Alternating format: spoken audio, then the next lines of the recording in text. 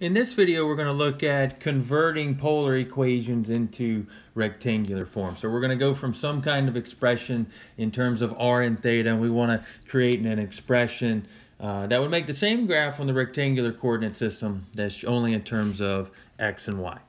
And we have our three conversion formulas that you're going to be using. X is equal to r cosine theta, y is equal to r times sine of theta, and x squared plus y squared is equal to r squared. And so let's look here at this first problem where we have tangent of theta is equal to 2. Now, my conversion formulas are in terms of sine and cosine. So I would rewrite tangent of theta as sine of theta divided by cosine of theta, and that is equal to 2. Well, I can't just jump in and say sine is y, cosine is x, because our conversion formulas say that both sine and cosine have to be multiplied by r. So I'd have to multiply both the top and the bottom of that by r, and that's going to give me r times sine of theta divided by r times cosine of theta is equal to 2. Now we can exchange our conversion formulas here and say, all right, well, that's going to give me y divided by x is equal to 2. Because we have our r sine is y, r times cosine is x, and the last thing we could do is probably multiply the x to the other side, and we have the linear expression y is equal to 2 times x. All right, now let's look at a different one here.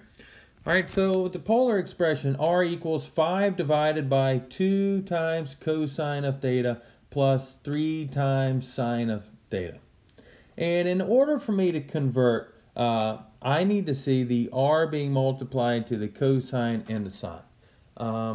What I would do here to start this problem is I would multiply by this denominator. So I'd multiply both sides by 2 times cosine theta plus 3 times sine of theta.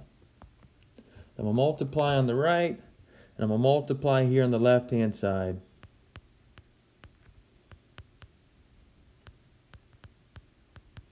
And that's going to take it off on the right, so those two would cancel. And my new problem here would become r times 2 cosine of theta plus 3 times sine of theta is equal to 5.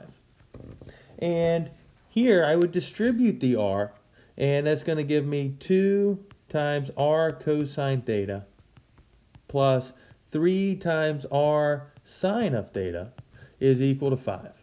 Now we're ready to do our conversions because r times cosine of theta is x and r times sine of theta is y. And so our answer would be, in terms of a rectangular form, would be 2x plus 3y is equal to 5. And I don't necessarily have to rewrite all of these to be y equals. This is adequate because that's the standard form of a line. Now let's look at another one here. And each of these problems kind of has its own unique approach in terms of being able to convert it. If I'm looking at this one, r is equal to 2 sine of theta minus 6 cosine of theta. I need to have the sine and the cosine functions both being multiplied by r so I can convert. So what I'm going to do here is my first move, is I'm going to multiply both sides by r.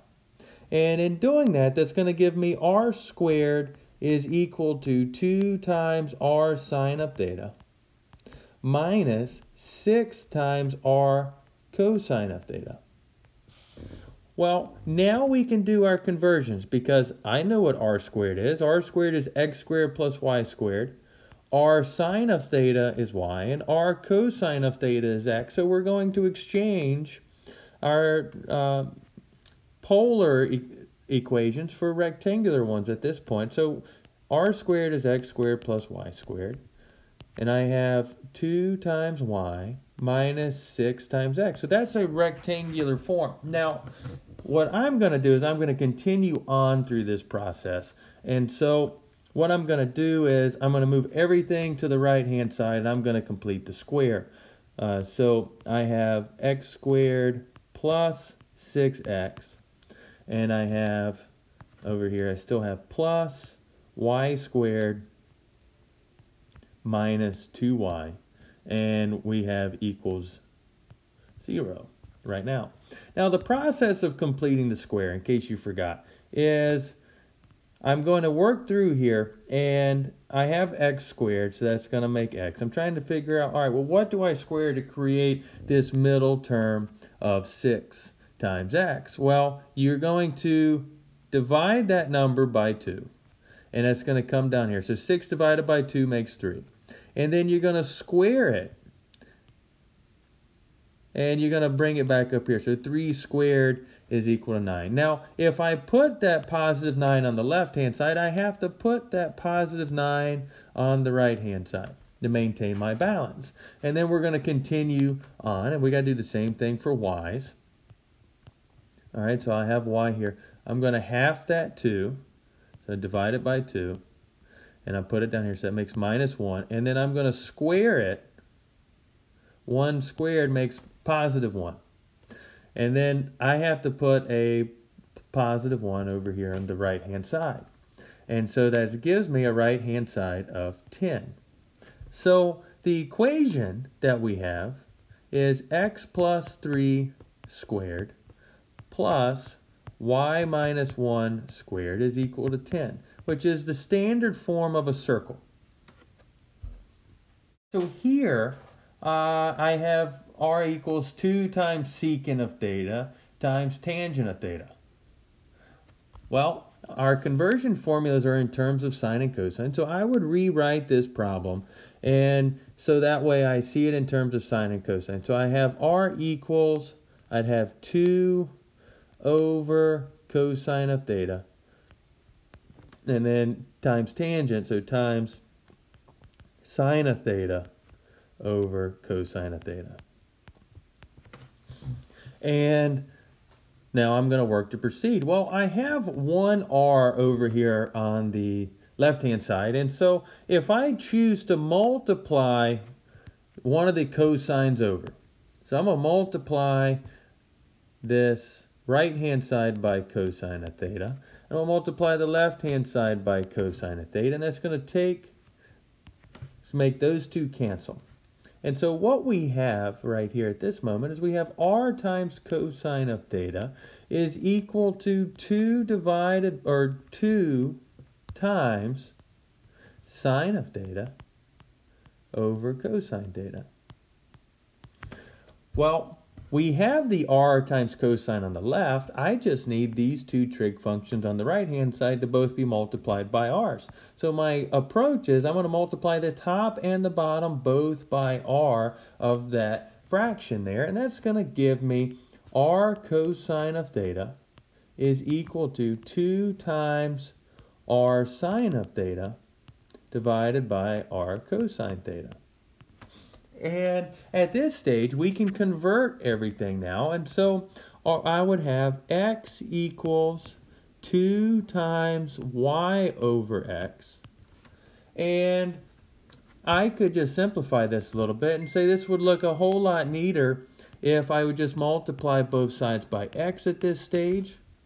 And then make those two cancel out and have a rectangular form of x squared is equal to 2 times y, which we'd have a parabola. Y equals 1/2 x squared. All right, let's look at this next one that we want to convert into Cartesian or rectangular form. And so I'm looking here at this next problem, and I'm going to look and say, all right, let's multiply the 1 plus sine of theta to the other side. So I'm going to multiply both sides by 1 plus sine of theta. And when I do that, I'm going to have r plus r times sine of theta is equal to 4. And I'm going to go ahead and say, hey, let's go ahead and convert r sine of theta into y. And so we have r plus y is equal to 4. And then I'm going to move the y to the other side because the problem that we have really is this r that's not being multiplied by a trig function. So I'm going to wind up having to square it. But before I square it, I want to isolate it So r is equal to 4 minus y. And now we're going to square both sides. So I'm going to square the left, and I'm going to square the right-hand side. And we have r squared is equal to 16 minus 8y plus y squared. Now we can exchange the r squared. R squared is equal to x squared plus y squared.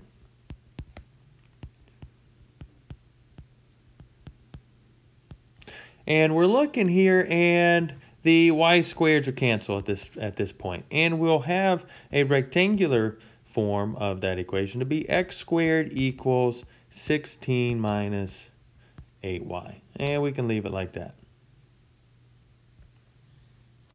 Okay, let's look at converting this next problem here into rectangular form.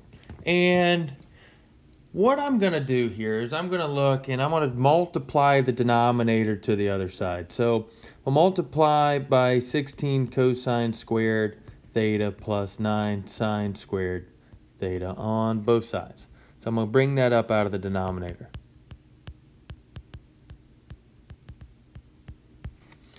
And what that's going to give me is my right-hand side of this is going to become 72 times sine of theta. My left-hand side here is going to have, I'm going to have r times 16 cosine squared of theta plus 9 times sine squared of theta. And we're trying to get rid of all the r's and everything in terms of theta here. And an issue that we have is we have sine of theta over here on the right side, but it's not r times sine of theta. We also have an issue on the left-hand side where if I were to distribute the r, I would have 1r times cosine squared, which r times cosine makes x, but to get rid of the other cosine that's multiplying to it, I'd have to multiply by another r. So from here, we're going to multiply both sides by r, which is going to give us r squared times 16 cosine squared theta plus 9 times sine squared of theta is equal to 72 times r sine of theta. Now if we were to distribute the r squared on the left, we'd have 16 r squared cosine squared theta plus 9 r squared sine squared theta is equal to 72 times r sine theta.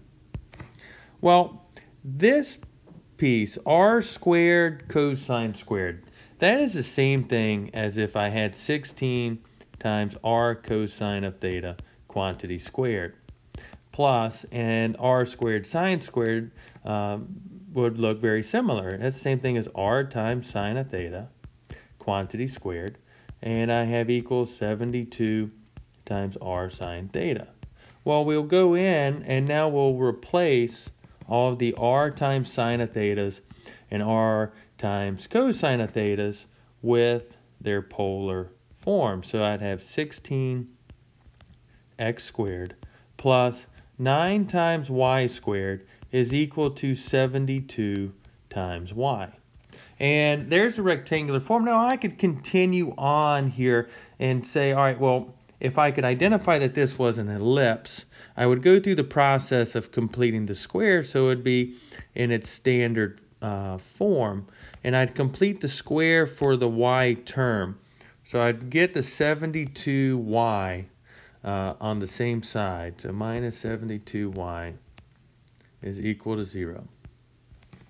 And I would have to factor out a 9 so that way I could do the completing the square process.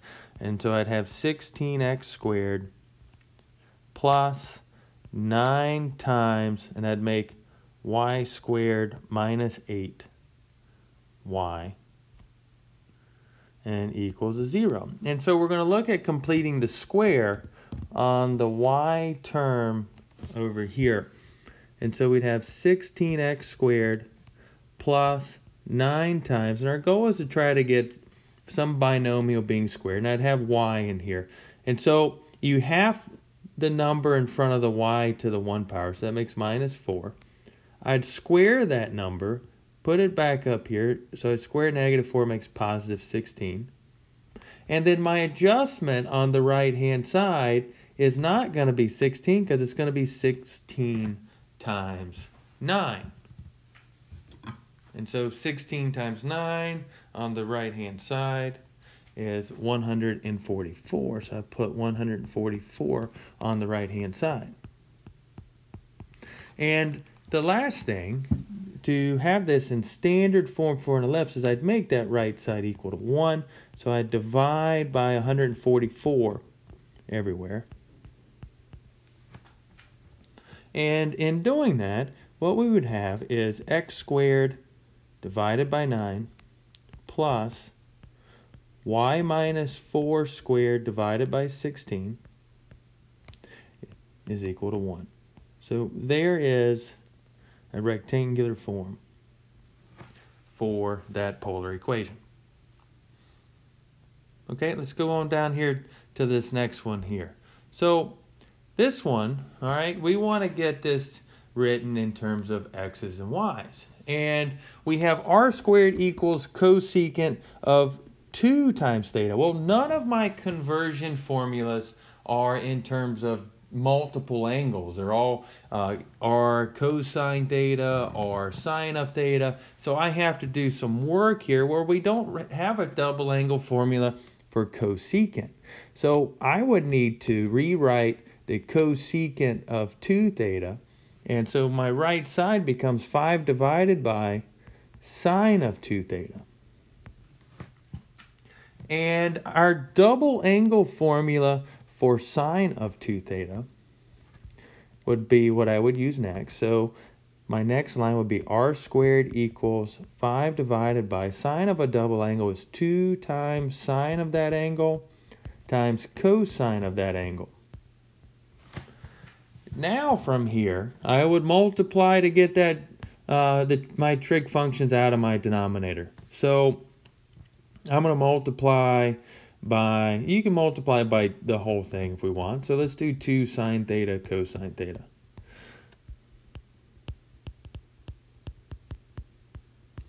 And so what we have is we have 2r squared sine of theta times cosine of theta is equal to 5.